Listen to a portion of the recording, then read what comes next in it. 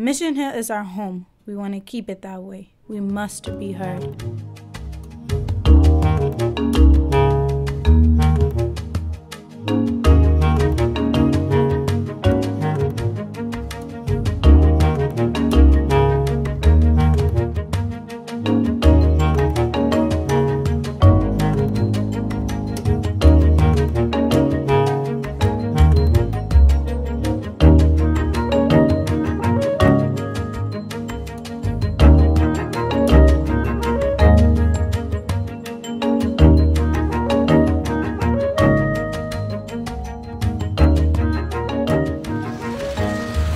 Mission Hill is located in Roxbury, Massachusetts. While it is a community like any other, there are many things that make it unique. There are lots of young smiling faces and places to play, such as the Tobin Community Center or various playgrounds and streets. There are residents of many different ethnicities and races, such as African American, African, Latino, Caucasian, and Asian American.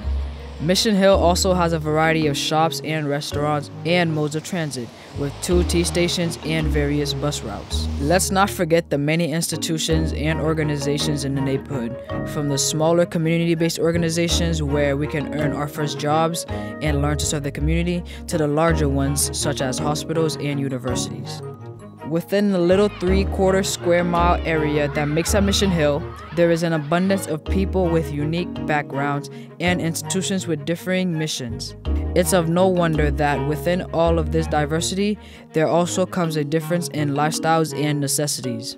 While Mission Hill is a place that its residents are proud to call home, these differences that exist can often create contentious, sometimes heated, but definitely heartfelt debates about the future of the neighborhood.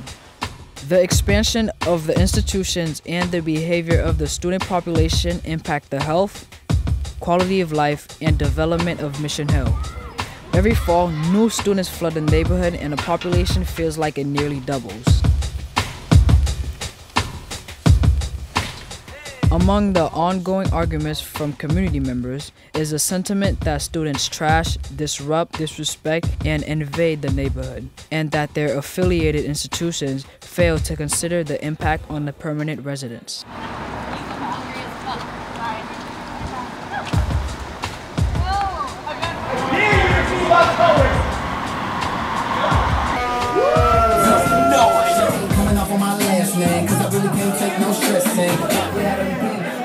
And it's not just one school or one community.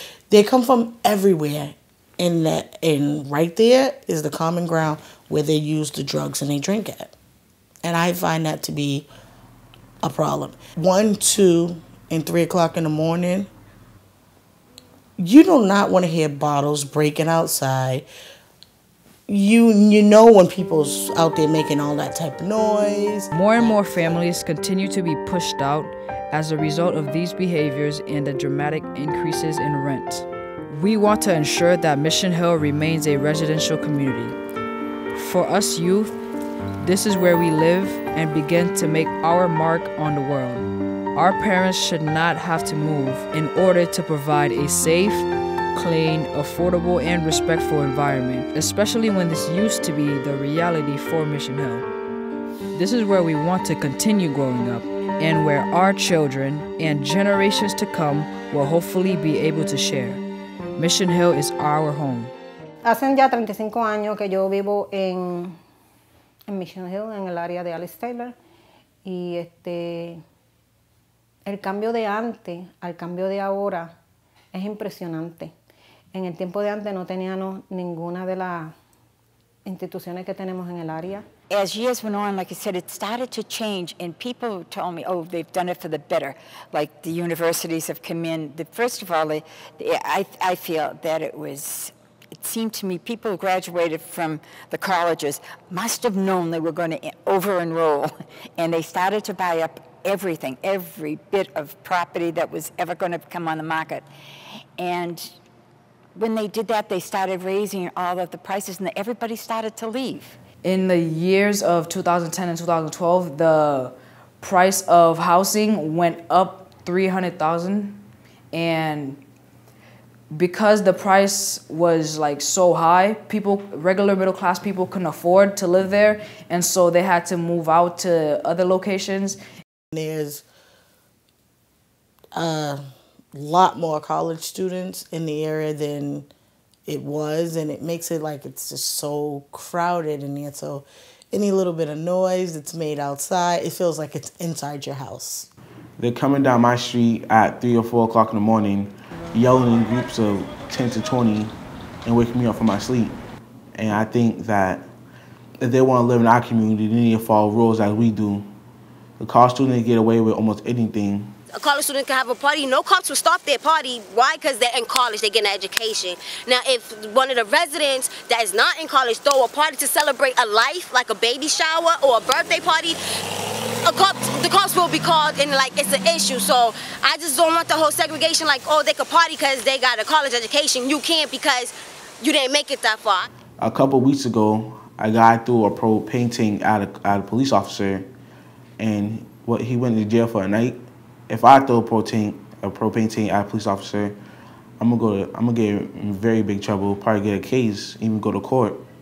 Sí, hay una preferencia de estudiantes al vecindario donde estamos viviendo por la razón de que tú tienes que mirar en este caso lo que habla es el dinero. ¿Tú me entiendes? Si estas personas de verdad que son de gente rica, los estudiantes que pueden pagar tanto dinero, pues tienen la preferencia por eso nada más. Nosotros somos pobres, pues nos dejan atrás.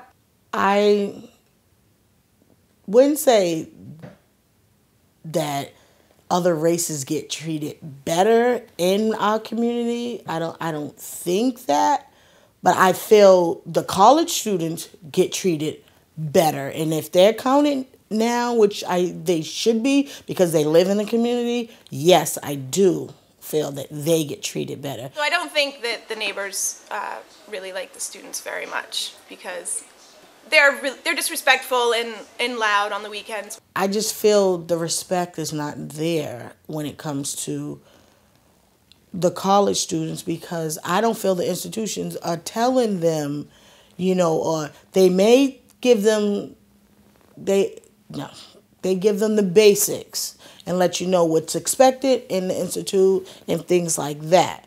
But as far as off campus, there should be more rules.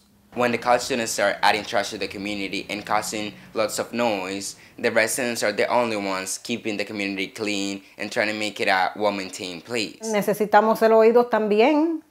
Pues nosotros necesitamos que alguna persona esté involucrada para nosotros, para tratar de que no pase eso, de meter otras personas, otros estudiantes o de las instituciones alrededor, para evitar esos aumentos de renta. I think that they need to get more involved with all of these students in the community because there's just so many children. And I know they have the rule called No Child Left Behind, but a lot of children are left behind as far as employment and having some type of mentor or leadership out here. I see a lot of them that are left behind, and I just don't think that it should be like that. Not with all these institutions around here. Mission Hill and its numerous institutions have to learn to live like a family, supporting each other and strengthening their relationship. As a family cannot thrive without all of its members being present and contributing, Mission Hill tries to work with all of its members, from permanent residents to institutions, to make the community better. Unfortunately, it feels like our institutional family members don't want to perform their duties, including supporting and maintaining the community. Why should the families and permanent residents carry the burden, while others, including large and capable institutions, treat it with disrespect? It's time that we, the families and youth of Mission Hill, come together and fight for the future and health of our community. Our institutional members need to understand that prioritizing housing for their own students, creating and enforcing effective policies that monitors the students, as well as making information about their community benefits, such as college and workforce development programs, more accessible to residents, is the only way this community relationship will work. We cannot improve as a community if we are not all pulling our weight. We are only as strong as our weakest link. The future of Mission Hill is in our hands.